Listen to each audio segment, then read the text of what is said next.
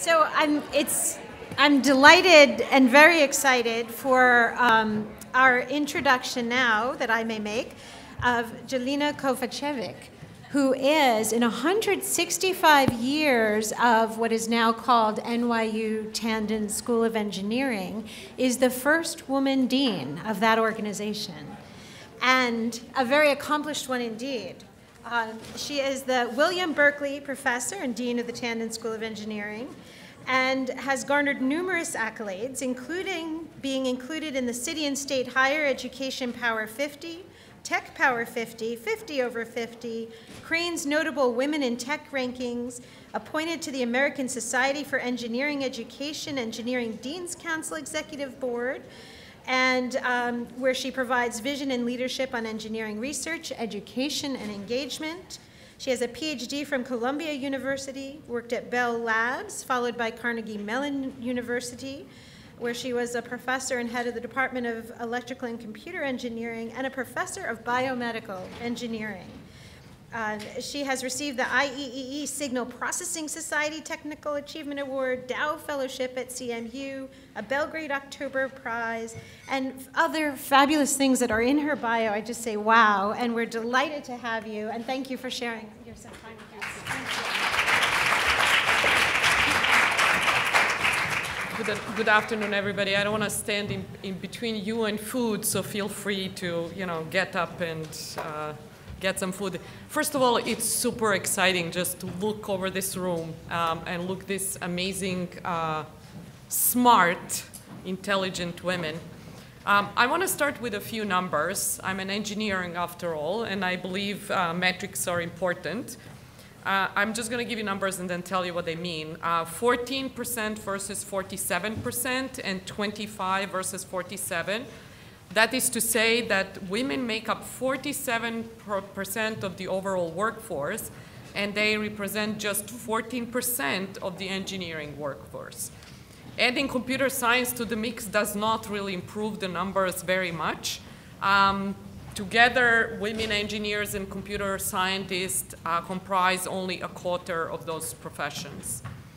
That's clearly not good, right? Because there's many more of us who are smart and capable, and as the panelists said, not shy and able to, go out there and do these things. So how can we sit back and accept these numbers? And before I answer this last question and tell you what we have done in the school, let me offer you two more, 23% versus 46%.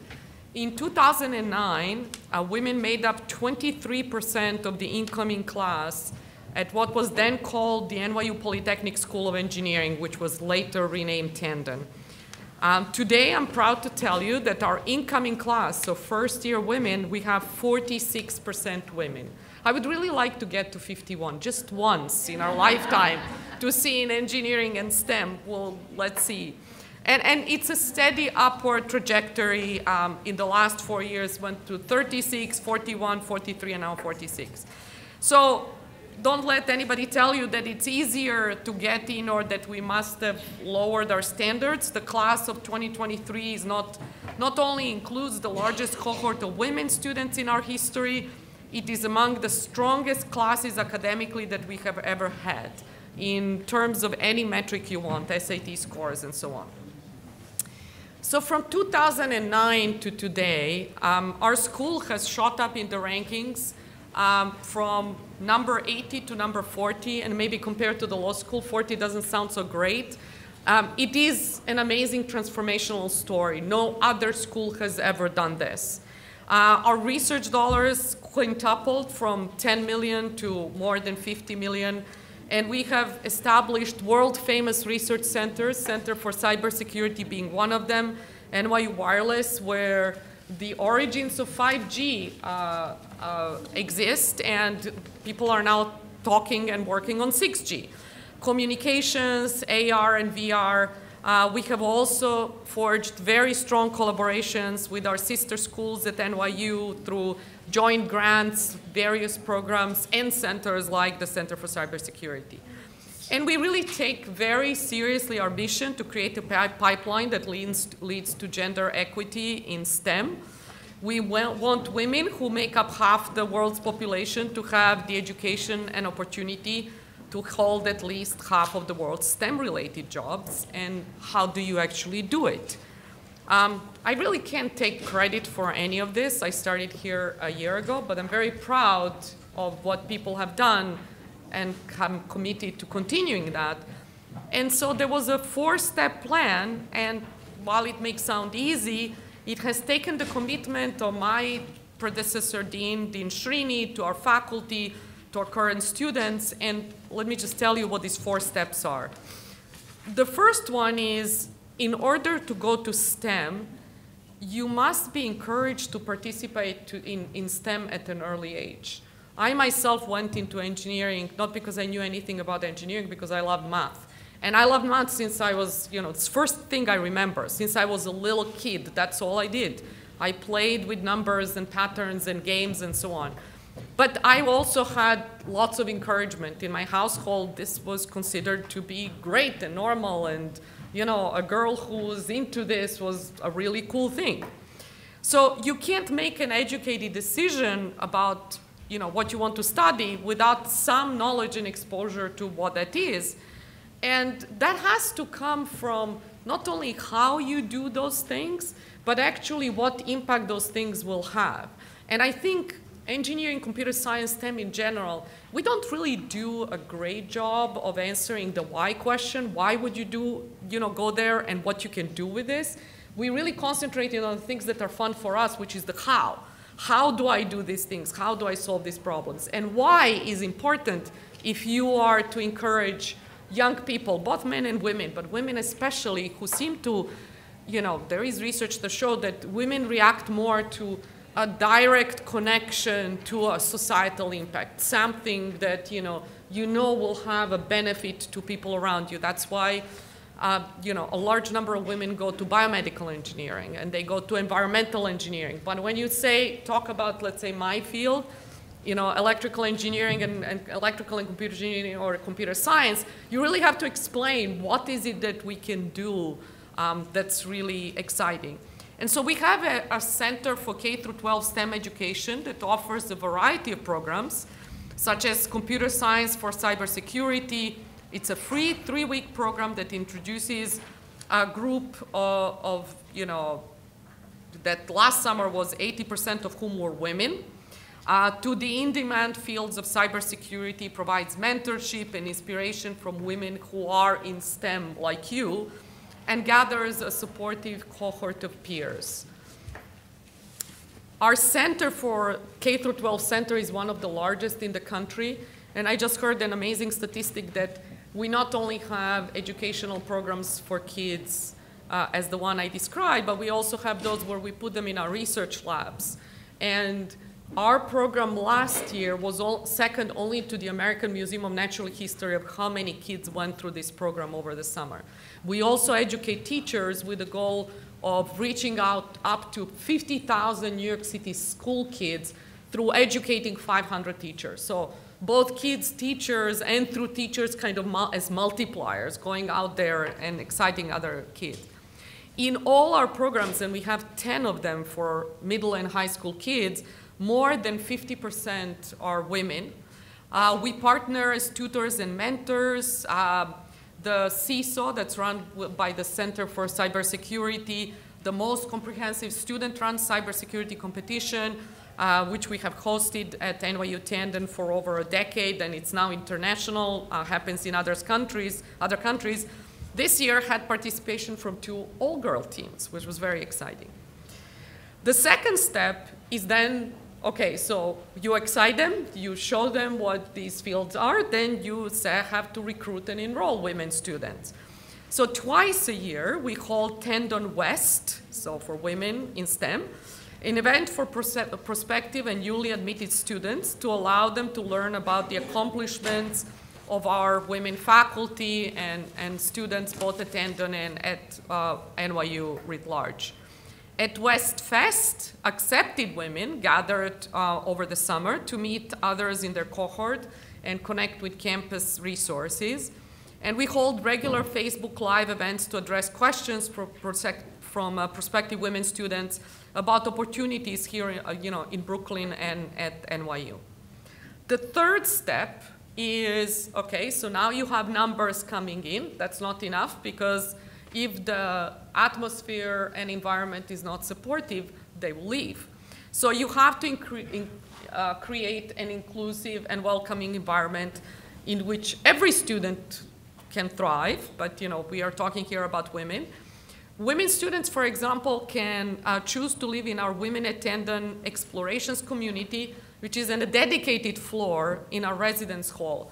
And it's really interesting. Last year when I went to welcome them, so I went from floor to floor. So I'm sorry for the guys, I love you all, but still. On the floors where there were mostly guys, they had their doors closed or open, but they were sitting with their phones on their beds. Nobody was out. I came to the women's floor, and there was like 40 women who, gathered today. They were already deciding how they're going to organize everything. They were so excited that I was there, so it was just a totally different vibe, right? So hopefully we can do something like this for the guys as well. They have to be willing participants. Our student clubs include the Society of Women Engineers, Feminists, and Women in Business and Entrepreneurship. We strongly welcome and encourage men in our community to help us out, because this is not, women for women. This is everybody for everybody else, and we have what's called male allies. And I'm always amused and really excited when at our faculty meetings, the Women at Tandon committee usually starts by a man presenting, which is the male allies as part of Women at Tandon committee. So that's great. We hold an annual Women in STEM Summit, which brings an array of compelling speakers, in this particular case to Brooklyn. That's where our school is located. Our WOM mentorship program matches women sophomores and juniors with their older counterparts in order to build a sense of community. We have developed a diversity-focused curriculum. We have different classes like science and difference, science and feminism. And many of our faculty members are actively involved in supporting and mentoring our female students. And then the final step is having our alumni to stay involved. So we have established, for example, an alumni advisory council whose members support the advancement of women students by serving as mentors and providing job shadowing and internship opportunities and speaking at events. We celebrate the success of many women in our history who have paved the way for those of us who came later. One is Anna Erdmann, who in 1907 became the first woman ever to earn a degree from our school, to Ursula Burns, many of you have heard about her, who in 2009 became the first African-American woman ever to helm a Fortune 500 company, and to many, many others. We had, among other, we had a woman who was the first engineering dean in the United States, and so on. And we all know that STEM fields are the fastest growing sector of our economy, and we know that there are more jobs being created than people currently prepared and able to take them. If you take cybersecurity, numbers vary, but the latest one I heard is that by the end of just 2021, there will be 3.5 million unfilled cybersecurity jobs in the world. So we need to educate more cybersecurity efforts, and we are very proud to be doing just that. I think that we are all clear, and you have seen this in some other panels. I looked through the program, that our systems need protecting, and people are needed to take on those jobs. We need people to prevent deep fakes and other breaches caused through machine learning hacks. Our elections are under attack, from false political advertising to the actual ballot box. We need more professionals addressing those threats to our democracy, and we all agree that this is an important problem. We need to protect the autonomous vehicles from hacking car security systems. So security and cybersecurity is one of the major concerns in today's world. So at Tandon, we not only tackle software and network security, but we also focus on hardware security, protecting the integrity of the supply chain, securing additive manufacturing, and so on. From CISO to our joint degree programs to in cyber risk with the NYU Law School, from our partnership with New York City Cyber Command to the creation of an affordable elite online masters in cybersecurity called Cyber Fellows. We have been ready and are training anyone who has a background in STEM. But even if you don't have a background in STEM, and I heard this before on a panel, we have a program called Bridge to Tandon that will take people who have a bachelor's in a non-STEM field, and through a 3 to 4 month intensive online program for only $1,800, you're then able to take our master's, let's say, in computer science or cybersecurity. So building an effective pipeline takes a lot of hard work and dedication. We know all this. And you can't rest. You can't say we got this 46% and now we are done. We are not, because the moment you rest, the numbers start, keep on falling. And building the culture, as you know, is the hardest thing to do. It takes a lot of time and effort to build. It takes very little time to destroy. So we all have to keep on doing it. We have, as I said, we have some metrics to prove that we are on the right path, but we never think that we are done. And we really won't be satisfied until there is a fair representation in the workforce, not only of women, but all underrepresented minorities in STEM. So again, it has been a real great honor and pleasure to be here. I'm always excited when I come into a room full of amazing women.